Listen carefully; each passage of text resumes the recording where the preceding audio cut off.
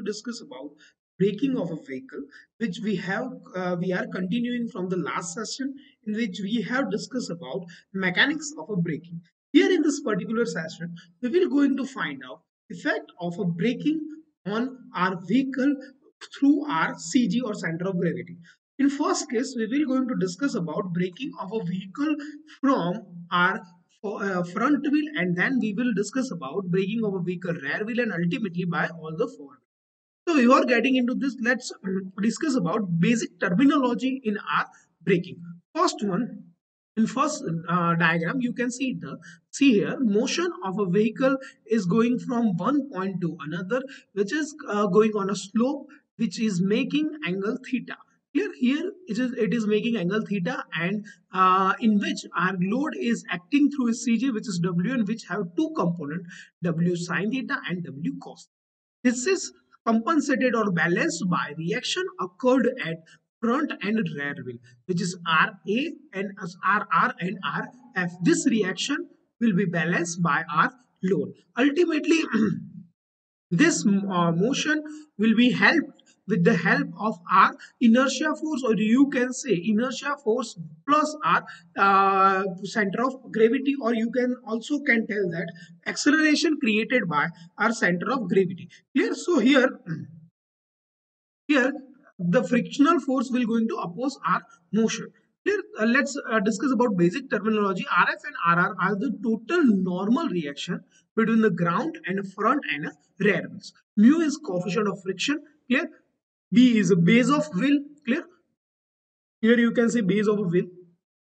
H is the height of CG from the ground. L is a perpendicular distance from the CG at the rear axle. Here we will going to discuss. Here we will it will going to help to find out or establish relationship between different equations. Clear? F is retardation produced by the braking force, and W by G into F is reverse effecting force, or nothing but inertia force, and it is represented by nothing but M. M is nothing but our inertia force. So let's discuss once again terminology. Clear? Here the car is going at an angle with theta at the motion of something acceleration. Clear? Where its weight is acting through the center of gravity, which have two components. One is sine component, horizontal, and vertical component. Clear? Vertical component, it is represented by W cos theta, and horizontal component represented by W sine theta. Here we have inertia force, which is Wg into F, which have reverse effect of that. Clear? B is wheelbase. Clear? H is height of a CG from the ground, and L is a perpendicular distance of a CG from its rear axle. So ultimately, braking of vehicle will gives us the different aspect while we are braking our vehicle from the front, rear, and all. Let's discuss about when we are applying brake at a rear. When we are applying brake at a rear, we'll just consider this diagram.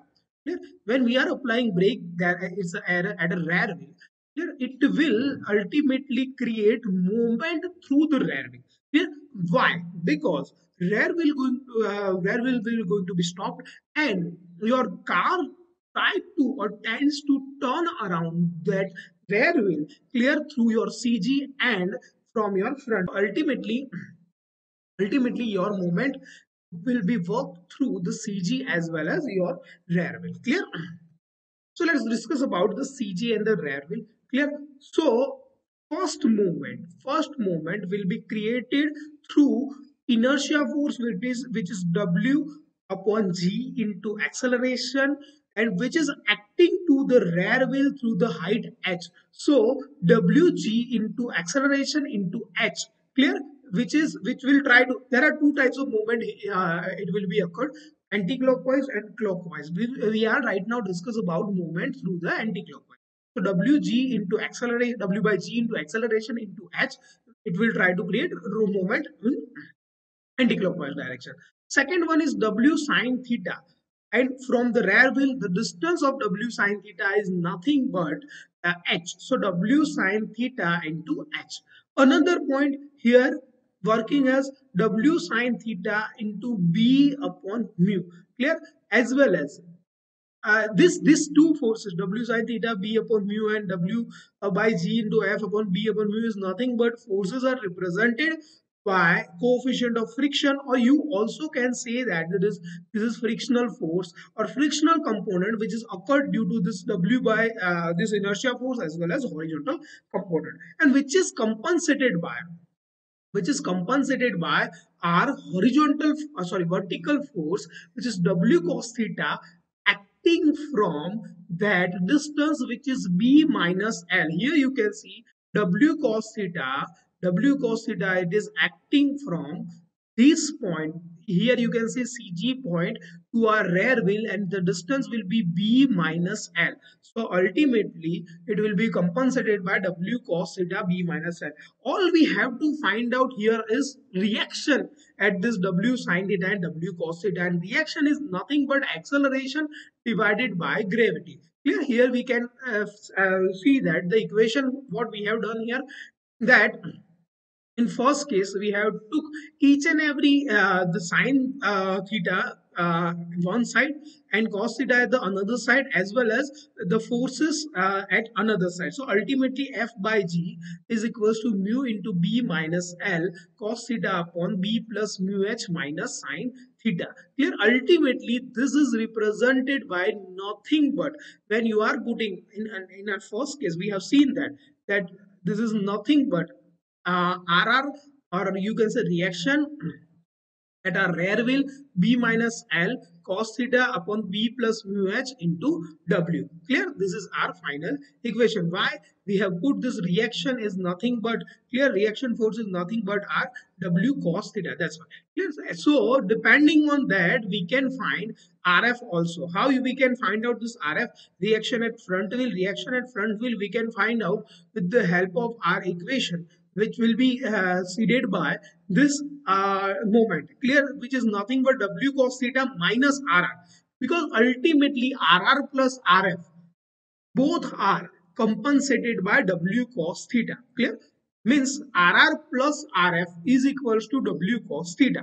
So RF will be W cos theta minus RR. So what is RR here? Which is B minus L cos theta upon B plus mu H into W. So ultimately our equation will goes like this. W cos theta, which will be here we will common W cos theta. So ultimately L plus mu H upon B plus mu H cos theta into W. This will be our final equation to find out. Now what we have found out here is, when we are applying brake to the rear wheel, the moment created at the front and the rear wheel. This is our output to find out the moment at a front and a rear wheel. I hope you understand these points very well. Let's move on to another point, which is brake applied to the front wheel. Here you can see RR, I have put here RR plus RF is equals to W cos theta, and where our frictional force is represented by mu into RF. So ultimately it will be represented by where RF is equals to W sine theta plus W by, which is inertia force, nothing but inertia force. So RF into B, which is represented by that moment. Now let's consider about this moment from the front wheel. Clear? Which is also by the same equation, W by G into acceleration into H plus W sine theta H plus W cos theta L. Clear? The distance here you can see the distance is W cos theta from the front wheel is only L. Sorry, rear wheel is only L, and here you can also see that the distance from that horizontal component is H from our front wheel, and the W by G into F is nothing but our inertia force, and which is acting through the distance H. And ultimately it is compensated by reaction force at our rear wheel into its distance from that, which is nothing but a wheel base. Clear? Ultimately RB into B. Clear? So this equation will be compensated and will be turned into same equation. The multiplier with cos theta will be the one side, sin theta will be the one side, and ultimately we will find out RF is equals to L cos theta upon B minus mu H into W. This is our reaction at the front wheel. From this very first equation, we can find out reaction at the rear wheel, which is B minus L minus mu H upon B minus mu H cos theta into W. I hope you understand this point. What we have done, for in first case we have stopped the motion at our rear wheel. In second case we have stopped our motion at the front wheel, and now we will be stopping the motion at our both the wheel. So when you are stopping the both the wheel, only those forces will be compensated by frictional force. So Fr plus Ff is equals to mu into Rr plus mu into Rf. So ultimately, when you are putting this equation, because Fr and Ff will be represented by W sin theta and Wg by F. So ultimately, here Rf will be compensated by Rf is equals to L plus mu h by d cos theta upon W. At the same time, RR at a rear wheel, it is B minus L minus mu H upon B, which is cos theta into W. In the case of when, now let's have a special case when we are going with this leveled ground. Here theta will be 0, so it will be cos theta will be 1. So ultimately it can be put it like a equation 1. Here in this session we have discussed about how this brakes or application of brake will be working on our effectively on our stoppage of a vehicle, as well as at the same time what amount of moment occurs at our front and rear wheel. Clear, in the case of when we are applying brake at a front wheel, at a rear wheel, and at the forward. According to this, or depending on this, we will find out our stopping distance at the same time, because this RF and RR are nothing but the reaction forces. Clear, and this reaction forces will be applicable to this equation, and ultimately you can find acceleration. Here you can easily find the acceleration depending on this reaction forces, and that reaction acceleration will be help to find out stopping distance. At the same time, this reaction forces will going to help you out how you are going to balance your vehicle while moving position, and as well as to design the dynamics of your vehicle. I hope you understand this points very well. If you have any doubt regarding to this particular video and particular points, you can directly ask me or contact me. Thank you. Thank you so much. I'm stopping here. And the reference book for this particular session is Auto Design by R.B. Gupta, as well as Design of Machine Element by D.V. Bhandari. I hope you understand this point very well. Thank you.